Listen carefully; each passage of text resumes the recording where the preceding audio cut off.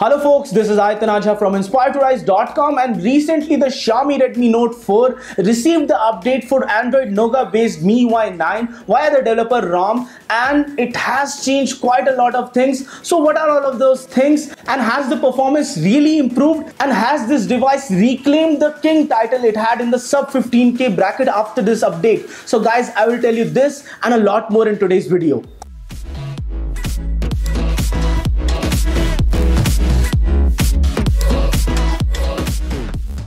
So guys, this is still the developer ROM for the Redmi Note 4. It's still not the stable build. The stable build is still stuck on MIUI 8, 8.2.10.0, and that build still has some issues. Battery life is still dismal on that build. And after updating to MIUI 9 on this build, what are all of the things that have changed? So the battery life has improved on this device now, consistently getting around 6 hours of screen on time, and maybe even more when using in different conditions and maybe just the Wi-Fi on and not the Jio 4G.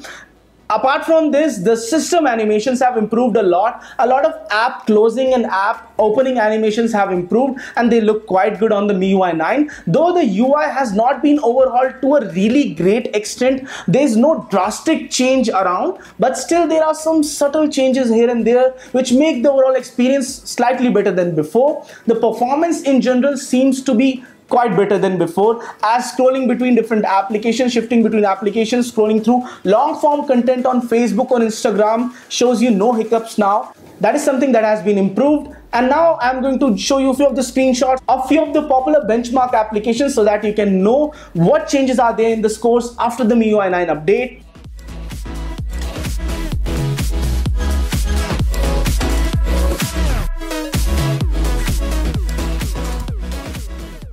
Now the changelog for MIUI 9 states that it has some deep level system optimizations. I don't know what that means, but I know that the phone has become better, and it has new icons which are visible, new animations for launching and exiting apps which are really visible, simpler home screen editing plus for that. With the Android Nougat update, it also has the split screen support now. That's also great. It has an improved silent mode now, which can be triggered by the volume button, and has improved readability for the start page of messaging application. Some of the highlights for this update are that it has improved protection from unintentional tapping on the dial pad of the phone, and same can be said for the contacts application. There is no clear change in terms of camera performance.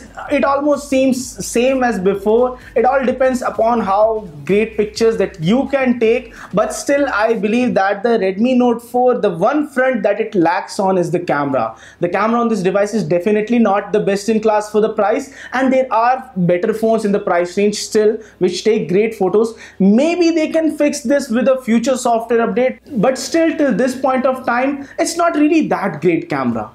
So guys, the MIUI 9 developer ROM update was around 1.4 gigabytes, and in case you want to install it on your Redmi Note 4, here are a few pointers. Don't install it if you don't want to get stuck on a developer ROM, because at the end of the day it's still a developer ROM, and though you would get regular updates on every second Tuesday of the month, still I would say that you should stay on a stable release if you are somebody who does not like to take risk for their smartphones. But if you are somebody who believes in thug life like me, then go ahead and go to en.miui.com, download the Redmi Note 4 Global Edition developer ROM, and just use the updater application on your mobile phone to install the zip package and get started with using the Android N on the MIUI 9. So guys, this was it for this video. In case you like this one, don't forget to smash that thumbs up button, and don't forget to subscribe to our channel for more awesome tech videos like this.